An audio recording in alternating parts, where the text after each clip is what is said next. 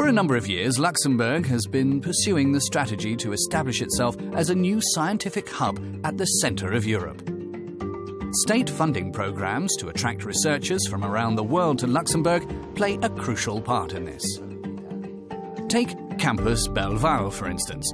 In the span of a few years, a zone of smokestack industries has given way to research institutes of future technologies. One major focus is biomedicine, with research on human metabolism, microbial communities, and neurodegenerative diseases. Another focus is developing new photovoltaic technologies for a more efficient and affordable generation of solar power.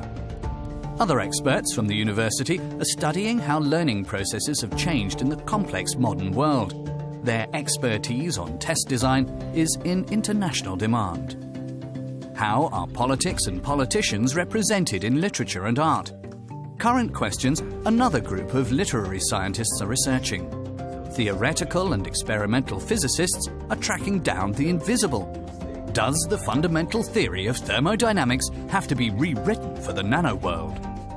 And how does one solve the fundamental mysteries of magnetism in rare earths, substances that practically no electronic device would work without? Important topics for the future and many smart minds unified at a young, ambitious research location.